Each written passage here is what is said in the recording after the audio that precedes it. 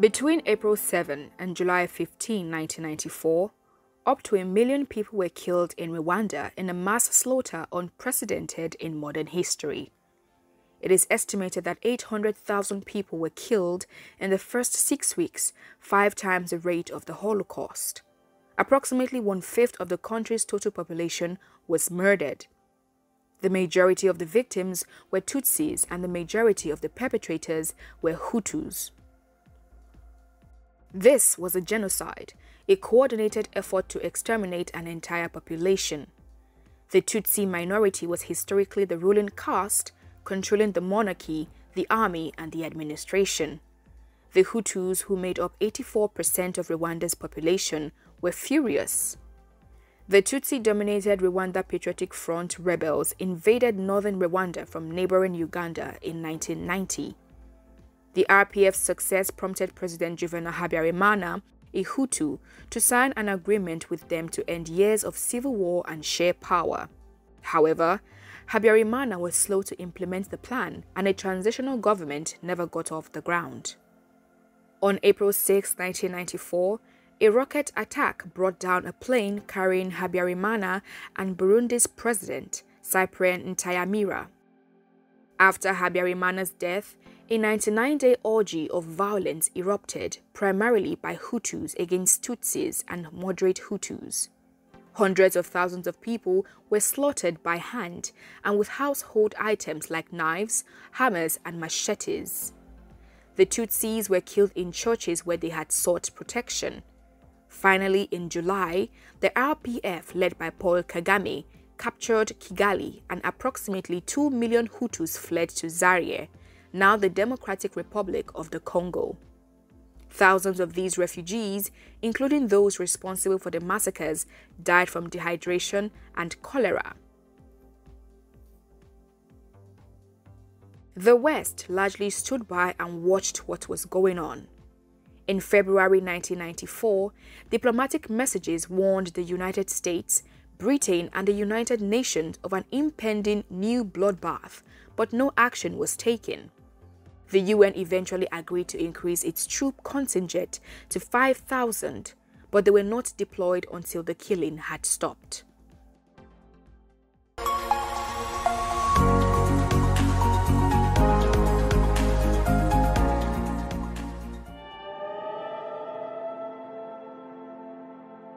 Prior to the establishment of colonial rule, before Rwanda became an independent nation, 2 main ethnic groups, the Tutsis and the Hutus, existed in peace and harmony.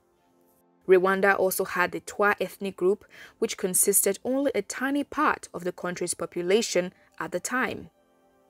The Hutus were the major and biggest ethnic group in Rwanda, with approximately 85% of the population.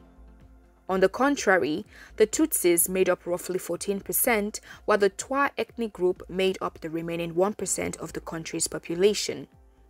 Some historians assume that the Hutus and Tutsis migrated to Rwanda from different lands. The Hutus were from West and South Africa, while the Tutsis came from East and North Africa. However, despite their different origins, they united seamlessly and created their own single civilization. During the pre-colonial period, both ethnic groups lived together. In fact, they intermarried, had the same religion, and mostly spoke the same language. However, the 2 ethnic groups were largely differentiated based on their occupation. While the Hutus were farmers, the Tutsis were cattle rearers. This difference in occupation was referred to as original inequality between the Hutus and the Tutsis, because cattle rearing had a higher value in Rwanda than farm produce. Hence, their political power and status were determined by their occupation. As a result of the higher value placed on cattle, the Tutsis, although smaller in population when compared to the Hutus, wielded both economic and political powers.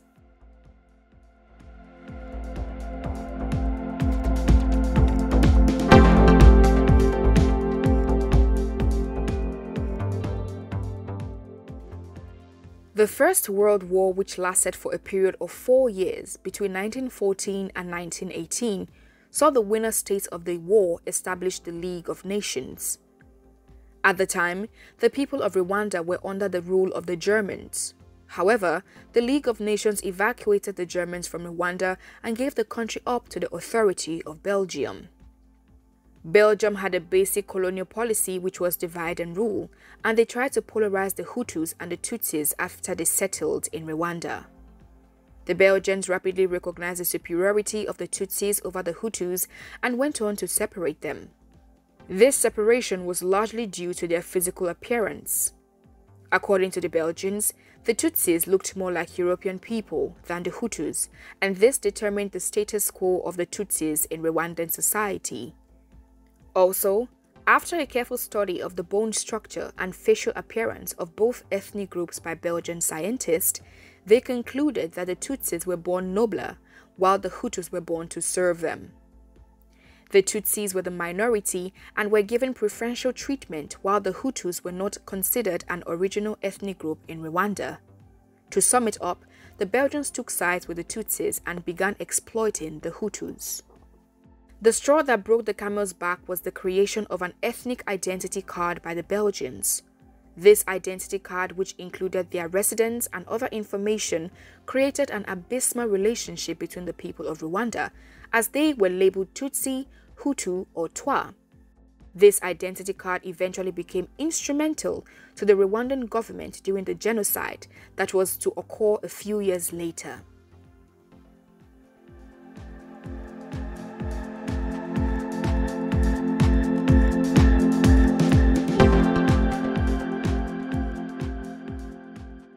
The nation of Rwanda gained independence in the year 1962 with Gregory Kayibanda, a member of the Hutu ethnic group, elected as president. He was, however, overthrown in a coup led by Major General Juvenal Habyarimana in 1973. Habyarimana, who was also a member of the Hutu ethnic group, became president.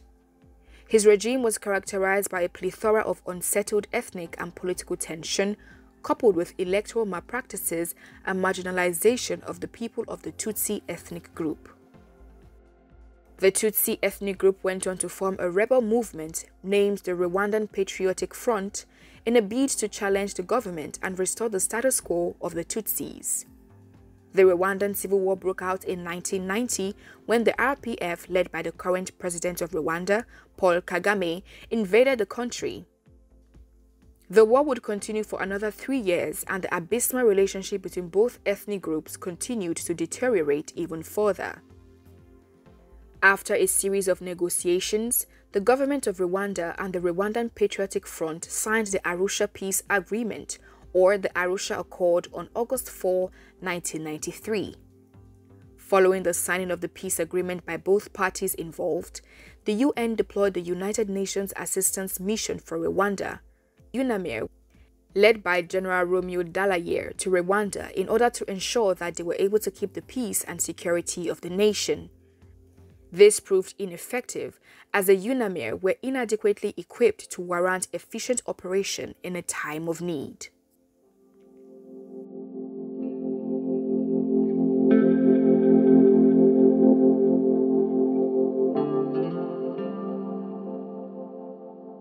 The Second World War, which lasted about 6 years, from 1939 to 1945, witnessed the gruesome killing of an estimated 40 to 50 million people.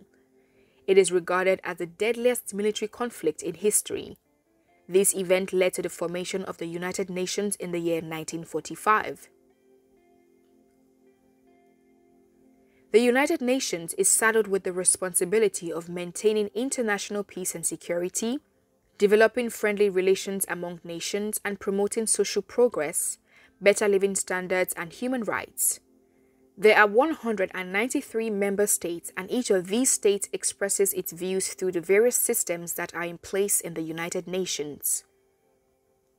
These systems include the General Assembly, the Security Council, the Economic and Social Council, as well as several other bodies and committees.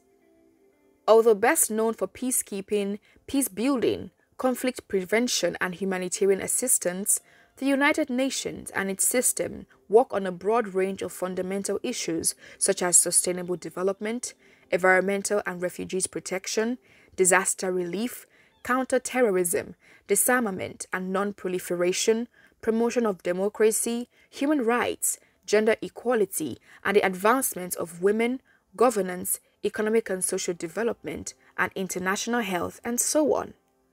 All of these fundamental issues are worked on by the United Nations in order to achieve its goals and coordinate efforts for a safer world for this and future generations.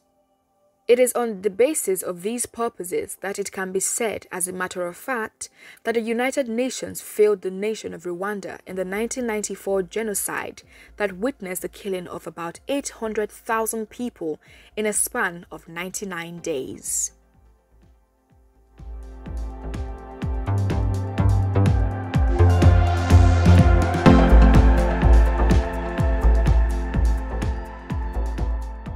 According to the 1948 Convention of the Prevention and Punishment of the Crime of Genocide, known as the Genocide Convention, genocide is defined as any of the following acts committed with the intent to destroy, in whole or in part, a national, ethnical, racial, or religious group.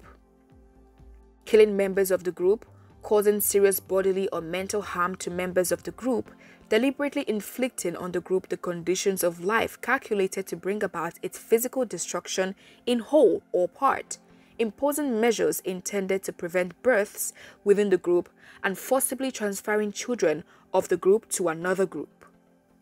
On April 6, 1994, President Juvenal Habyarimana and the President of Burundi, Cyprien Ntaryamira, flew back into Rwanda after a sub-regional summit under the auspices of the facilitator of the Arusha Accord process, Tanzania's President Ali Hassan Mwinyi.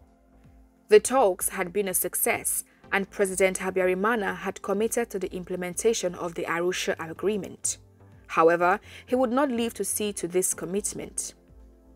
At approximately 8:15 p.m. East African Time, according to the UNAMIR's report to the UN headquarters, the aeroplane on which Habyarimana, Ntaryamira, other notable officers and several French troops were on was shot down as it was about to land in Kigali. The current president of Rwanda, Paul Kagame, has been accused of being the brain behind the bombing of the plane. Everyone aboard the plane was killed. The crash reignited the war. A frenzy of political massacres ensued, starting with the killing of the Prime Minister, Agathe Uwilingiyimana. She was shot at the back of the compound where she had scuttled to for safety. Also, the Vice President of the Liberal Party and Minister for Labour and Social Affairs, Landwald Ndasingwa, was also killed. He had been guarded by the UNAMIR for months. However, on the morning of April 7, 1994, about 20 members of the Presidential Guard stormed his home armed with light weapons. After a thorough search of the house, they shot Ndasingwa, his wife, mother, and 2 children. In addition to the killing of the Prime Minister and the Vice President, Judge Joseph Kavaruganda, who also had UNAMIR guards, was abducted from his home. His family was beaten and maltreated mercilessly. There was also the tragic killing of Belgian peacekeepers. This singular act caused the Belgians to withdraw their troops from Rwanda. This would prove costly to the UN and especially the UNAMIR led by Romeo Dallaire. Dallaire would go on to describe the withdrawal of the Belgian troops as a terrible blow to the mission. The Rwandan genocide came as a result of the ethnic division between the Hutus and the Tutsis. It is perhaps one of the most intensive killing campaigns to take place in human history after the Second World War.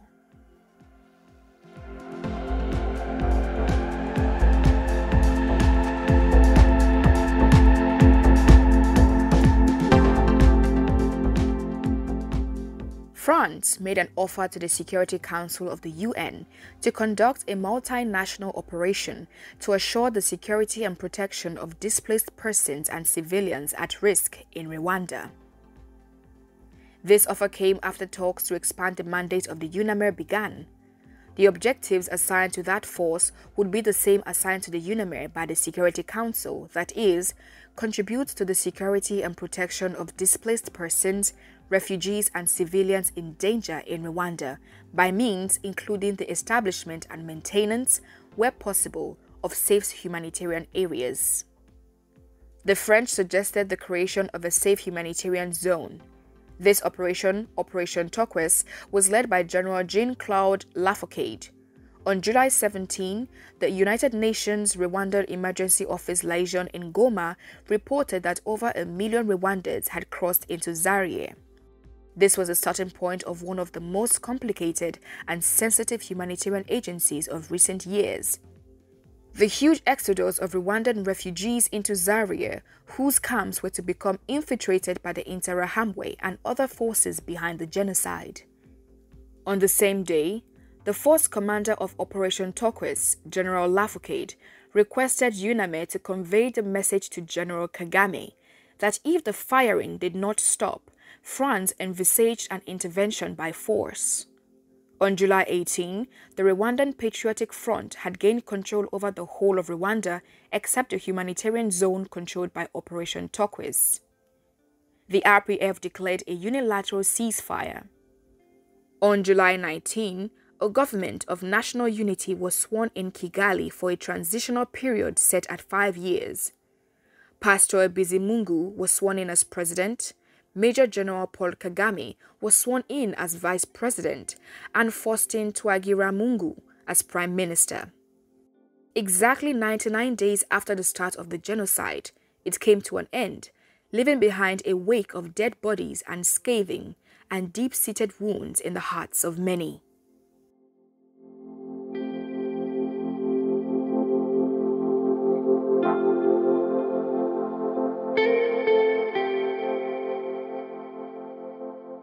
The Rwandan genocide came about as a result of several factors, many of which could have been averted or prevented before the genocide got to its peak. The UNAMIR was created in 1993 and was charged with contributing to the security and protection of displaced persons, refugees, and civilians in danger. However, and perhaps one of the major factors that led to the failure of the UN in Rwanda was the lack of adequate military personnel in the UNAMIR. The Secretary General, Boutros Ghali, recommended a peacekeeping force numbering only 2,548 military personnel. Also, the poor quality and lack of capacity had a key effect on the way the mission dealt with the crisis, especially after April 6. The UNAMIR was not adequately equipped nor fully funded to take on the sects involved in the war. According to Dallaire, the UNAMIR mission was a peacekeeping operation. It was not equipped, trained, or staffed to conduct intervention operations. In addition, the lack of clarity in communications between the UNAMIR and the headquarters regarding which rules were in force contributed to the failure. The draft set of rules of engagement submitted by the force commander of the UNAMIR was never responded to. In any peacekeeping mission, the unity of command signifies a vital component for eventual success to be realized. Individual contingents are supposed to act consistently in response to the commands from the force commander rather than the state agenda and imperatives.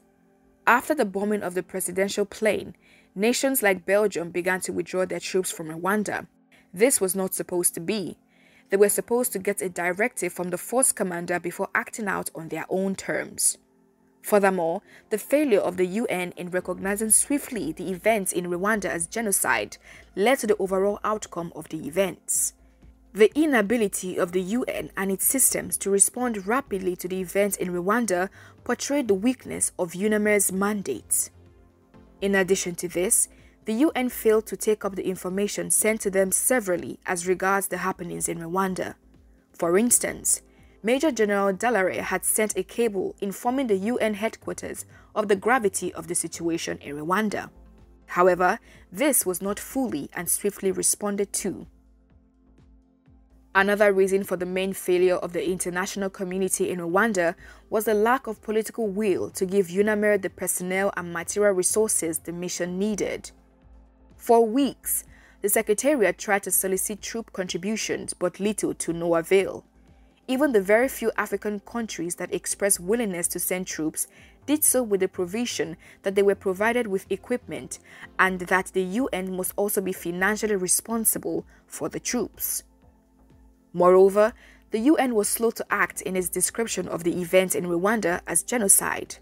They would not clearly define the happenings as genocide until the Secretary General at the time, Boutros Boutros-Ghali, described the events as a genocide in an interview on May 4, 1994. Also, some nations were reluctant to utilize the phrase genocide as they were induced by the lack of the will to act. The overriding failure of the UN in responding to the events in Rwanda in the year 1994 can be summarized as the lack of political will to react firmly against the genocide when it began, which was compounded by a lack of commitment by its broader membership to provide the necessary troops in order to stop the killings.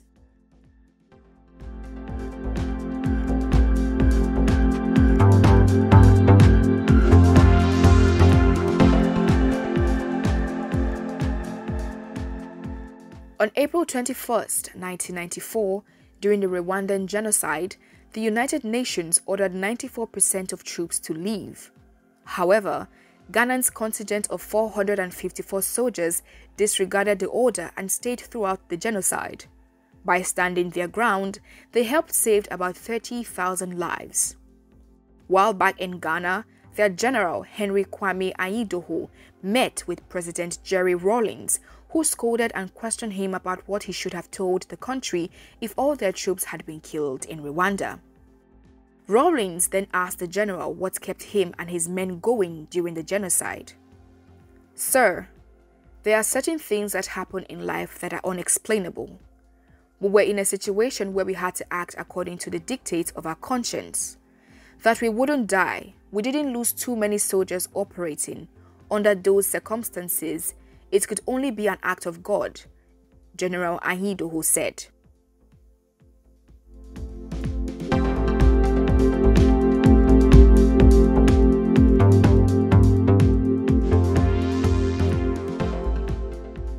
In July 1994, the Rwandan Patriotic Front took over control of Rwanda, except for the humanitarian zone controlled by the French-led Operation Turquoise. Pastor Bizimungu was sworn in as president, while Major General Paul Kagame was sworn in as vice president. Faustin Twagiramungu became the prime minister. On April 7, 2004, during the 10th anniversary of the Rwandan Genocide, the United Nations Secretary General Kofi Annan outlined a 5-point action plan for preventing genocide. 1. Prevent armed conflict, which usually provides the context for genocide. 2. Protect civilians in armed conflict, including through UN peacekeepers. 3. End impunity through judicial action in national and international courts. 4. Gather information and set up an early warning system. And 5. Take swift and decisive action, including military action. The Rwandan genocide led to the death of about 800,000 Rwandans within a period of 99 days. It is regarded as the most intensive killing campaign in human history since the Second World War.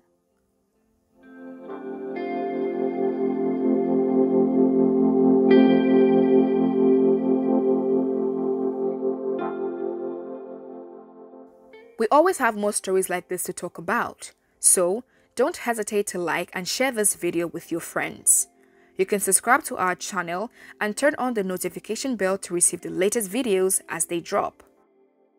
Also, don't miss our next video on the assassination of Juvenal Habyarimana.